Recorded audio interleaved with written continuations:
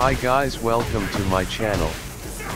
Back sway to deep dive is the best new feature for Paul in Tekken 8. You just have to press down forward after back sway and can do deep dive moves. 3 moves where Paul can go to deep dive after back sway. But the best on ground is down forward 1. That is 14 frames move on block with back sway gets +3. You can use jab for +1 then down forward 1 to make it 13 frames. You can do 4 after deep dive, that is -12 on block with good damage on hit and long range. Or for mix up you can go for deep dive 2-1 or 2-3. But these are also punishable. On wall 2-1 becomes dangerous with +7. But risky against players who know that is high. There can use 2-3. There is a lot of delay in both moves. You can use that to your benefit. Deep dive 4 can go under high moves if opponent try to interrupt. But not mid ones. Same is with deep dive 2-1. And you have to add perfect timing with the move. But deep dive 2-1 can go under some mid moves too if done perfectly.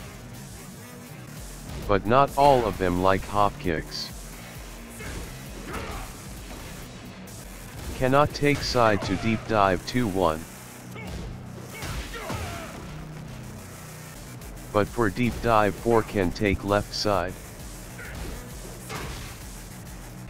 After hitting deep dive 4 I was using while standing 4 as a follow-up attack as it is fast. But I saw most of players take side after that to launch. For them can use while standing 1-2 that will catch them and can go to deep dive again. In deep dive if you leave your lever to neutral you can do instant while standing moves. Just press buttons along neutral. It is easier than sway to while standing moves. Best is 4 as it is fast and safe. You can use deep dive 4 to while standing 4 mix-ups.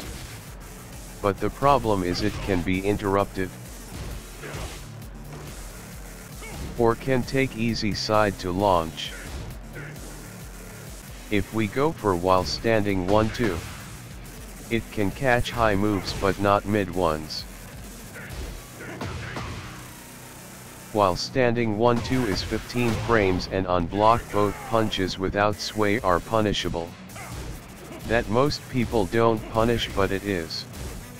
With back sway it gets only +1 on block. So mashers easily interrupt that with fast mid moves.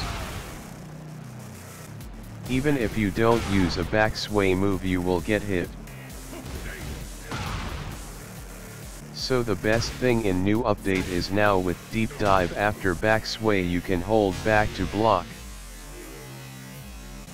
Low moves too. That makes it more interesting. You just have to hold back and can block all of the moves. And you can use that to punish interrupting opponents. And if you doing while standing 1-2 that can also become safe with that. You can also try to take sidewalk after deep dive to catch opponents' moves but that's hard to do. As it does not work on tracking moves. With deep dive you can do multiple while standing 1-2 chain easily but that does not work in combos. For combos I will show you in next guide how this can be done. So that's for today, thanks for watching. Goodbye.